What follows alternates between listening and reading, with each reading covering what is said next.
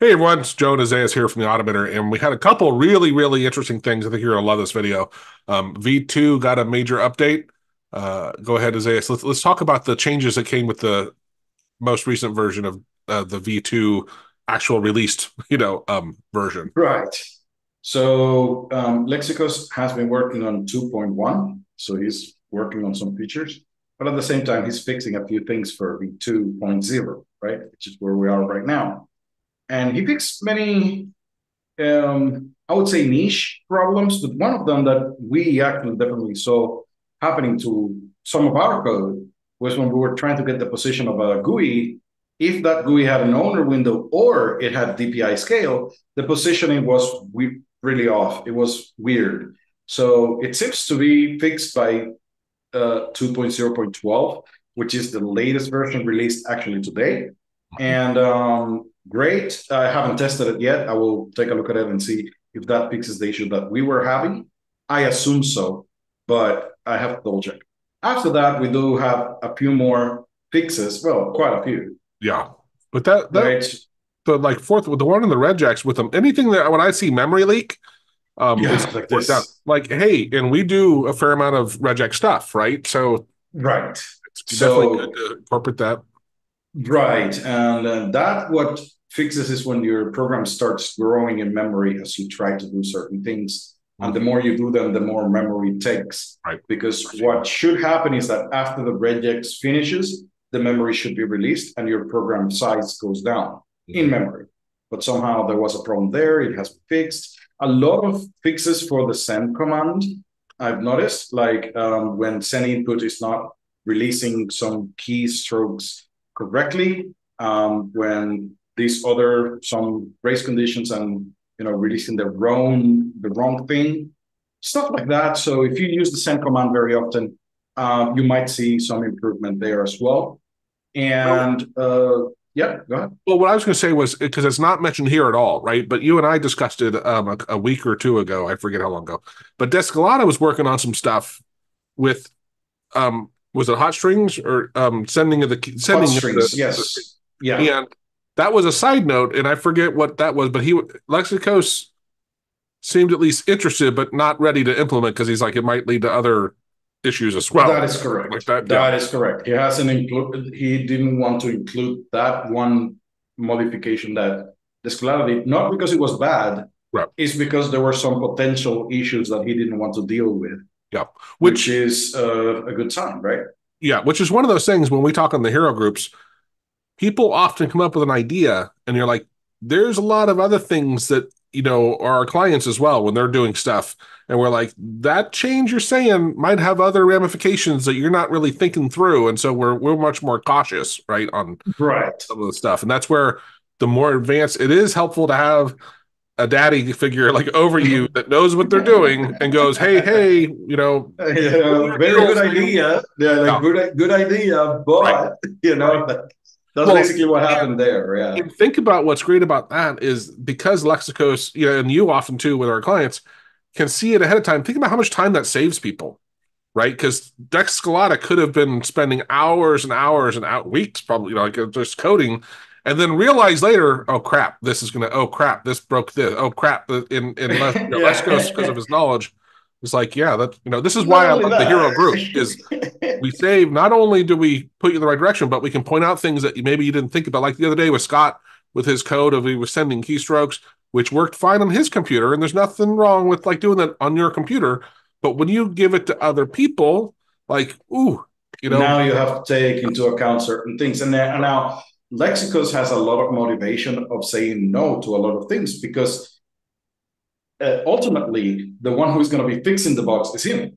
So you create a new feature, right? but at the end, the one who is going to be fixing the bugs is him. So every time you try to give it a new feature for AutoHotkey or something, he might be really cautious and thinking about what Well, his workload is going to be after that change, right? it's funny because some hero members like Dale and Connie and Ray too, they'll be like, hey, in prompt assistant, it'd be cool if we could do this. And you're like, well, I could do that. And I'm like, hey.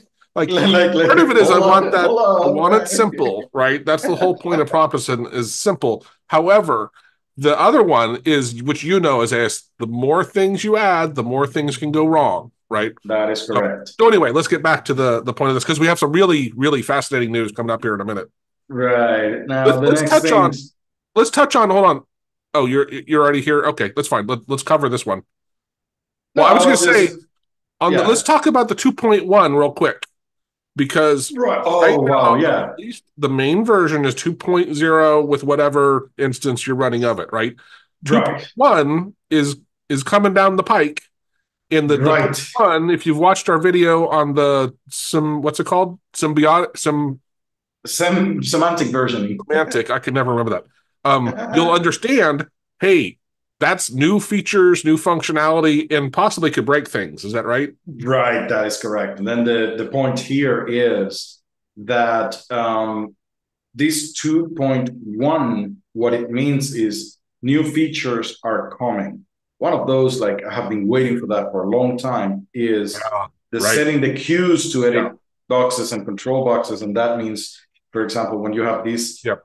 temporary text that is there, that when you click, it goes away. That's what a queue is in this case. And what I just showed you was some code that I kind of like manually created myself, right?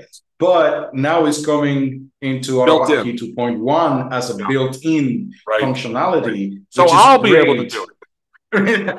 Everybody will be able to do it. So now, in any case, that's what 2.1 means. There's a lot of great things coming to 2.1, very advanced stuff, most of them. So we're not going to go over them right now. But basically, that's Having what said happened that, here. Yeah, that's the thing. Like Dale, another hero member, he switched to 2.1 because it had certain functionality that he really that he wanted. needed.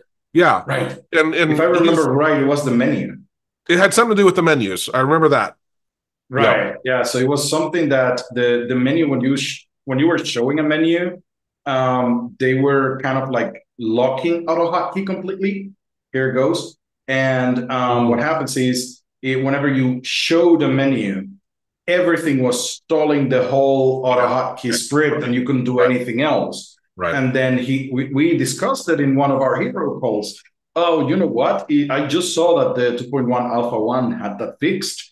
And he was like, let me check it out. And as soon as he did that, like, fix all my problems. Right. Great. That's coming soon for everybody. But right now, still 2.1 is in Oh, alpha stages. So yeah, and we know in alpha stage that things can change, right? And we can't be developing stuff and then have the OS, not the OS, but the underlying thing change on us and have to go redo code. So that's why one of the reasons why, yeah, you can get new features and functionality, but at the same time, if something changes on you, it's up to you to go yeah, update everything and right. That's the reason why we stay away from alpha for client work and stuff like that. Because, for exactly. example, right here, setQ is a method. That's what it's built as. But at any point during the alpha stages, he can say, you know what, that shouldn't be a method, that should be a property. And Would then he changes it. And then your code breaks because he changed yeah. that. So And would be you agree careful with with those this? things. Would you agree with this statement?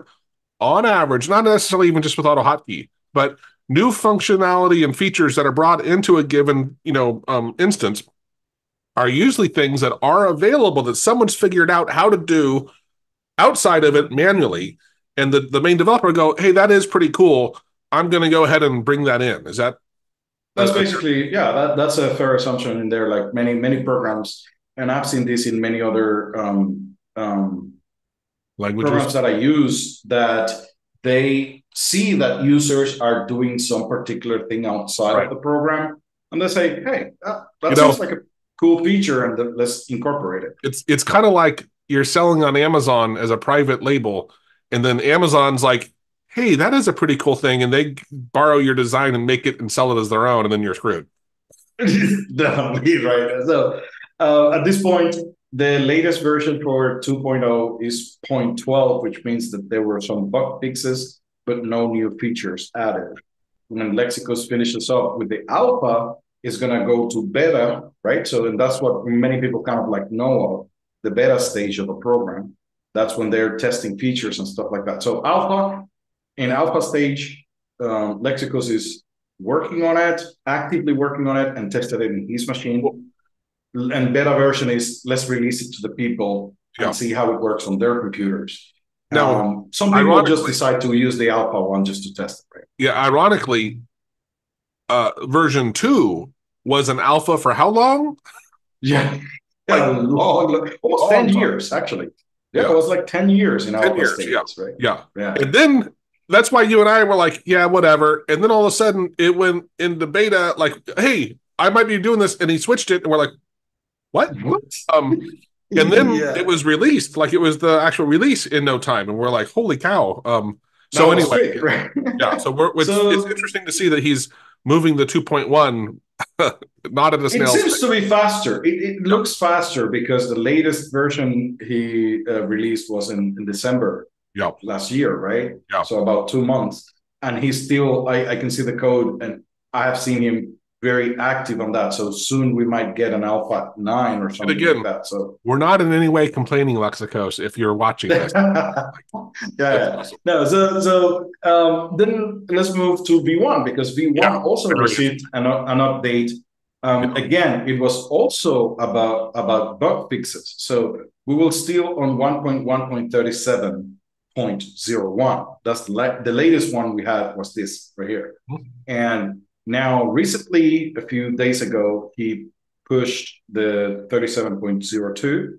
Again, whenever you see the last number changing, is mostly fixing stuff. And but and this is the part that you said, like there's some interesting news about that.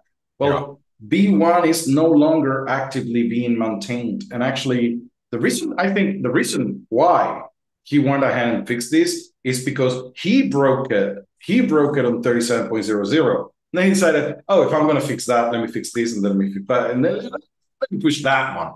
But if you look at the post that he made in AutoHotkey announcements, right? So if you go to the forums in the AutoHotkey announcements, he clearly stated that V1 is no longer to be maintained.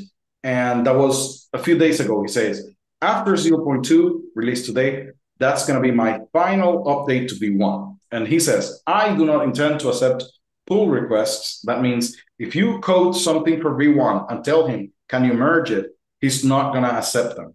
Right. Right. And he's not going to be fixing bugs or implement nothing himself for V1. But he says what happens with open source, if you want to create your own version of V1 and then you continue, I don't do it. So he's not going to stop you from maintaining V1. He's not going to stop you from adding new features, but he just telling you, yeah, just fork it and work with it yourself, right? And it wouldn't at all surprise me if someone like Cheesewig or even Tank, for that matter, or somebody would still update bug fixes and possibly backport some new feature, that I've seen Cheesewig been doing a lot of stuff before. And Cheesewig might take this. I haven't talked to him. I've never talked to him, but we've emailed. He might take it as hey, now I can, because Lexicos would often say, hey, Yeah, I don't no. care for what you're doing here. Right now, he could just make up his own and say, well, I'm going to have my version. And since Lexicos isn't doing it anymore in V1, people might switch to his, right? So, or whoever, right? That's a good question. Like, what will happen? Like, do you think that should stay like then on with the same name? Do you think whenever you Yeah, fork it's a something, good question, they right? might come to a Right, point in which they're so different that right, they might be totally different things. You know right. what I mean? Well, So and that's what Lexicos is actually fearing. He's saying like, yeah, if I continue adding stuff and I don't want to backport everything, at some right. point those two things are going to be so different that they are not Well, AutoHotkey. You know, which one is AutoHotkey? honestly, You know? I'd say it's the opposite. And I told you this before. When I was first learning Python, which was 14 years ago ish, somewhere in there, they were in the middle of switching from V2 to V3, and Uh-huh. it went on for over years where people weren't switching to 3. And part of the problem was they kept backporting all the new functionality from 3 to 2.